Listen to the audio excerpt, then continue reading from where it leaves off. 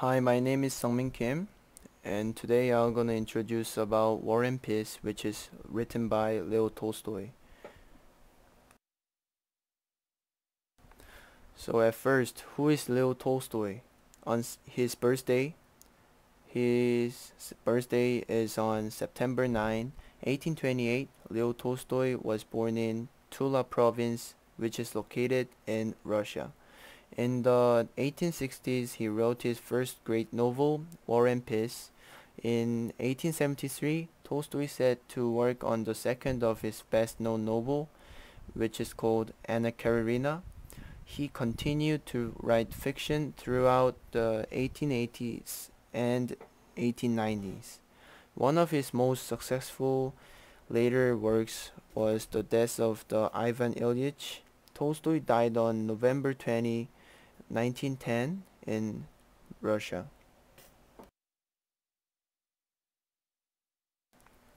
Next is character analysis. So first character I'm gonna introduce is Anna. She is a wealthy St. Petersburg society hostess and matchmaker for the Kurin family whose party in 1805 opens the novel. Next character is a man called Pierre. He has a large body, ungainly and socially awkward, illegitimate son of an old Russian grandee. Pierre, uneducated abroad, returns to Russia as a misfit. His unexpected inheritance of a large fortune makes him socially desirable.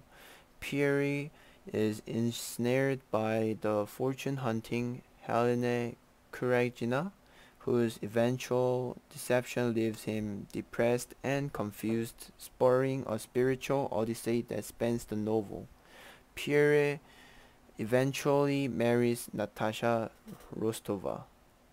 And the last character I'm gonna introduce is a man named Andrew Volkonsky, the intelligent and also really handsome, disciplined, and ambitious son of the retired military commander Prince Volkonsky. Andrew is coldly analytical and resistant to flights of emotion. Lonely after the death of his wife, Lies, he falls in love with Natasha but is unable to forgive her momentary passion for Anatoly.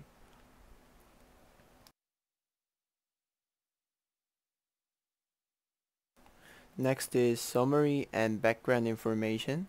So, War and Peace is a novel by the Russian author Leo Tolstoy published serially then in its entirety in 1869. It is regarded as a central work of world literary and one of Tolstoy's finest literary achievements. The novel chronicles the French invasion of Russia and the impact of the Napoleon era on Tsarist society through the stories of five Russian aristocratic families. Portions of an early version titled The Year 1805 were serialized in the Russian Messenger from 1865 to 1867, then published in its entirety in 1869.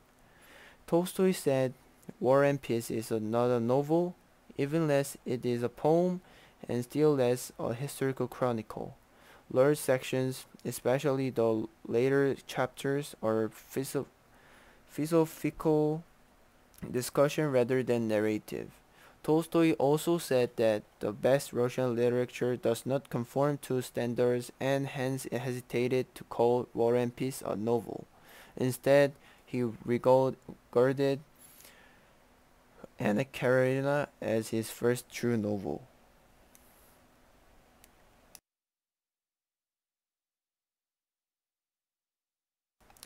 So the last part is a reflection after reading The War and Peace. Tolstoy defined art as that human activity which consists in one person's consciously conveying to others by certain external signs the feelings he or she has experienced and in others being infected by those feelings and also experiencing them This is a wonderfully robust definition, especially because it does not impose which types of human activity or external signs qualify, and I was certainly infected by the themes of War and Peace. I felt on many occasions that the book was speaking especially to me. Thank you.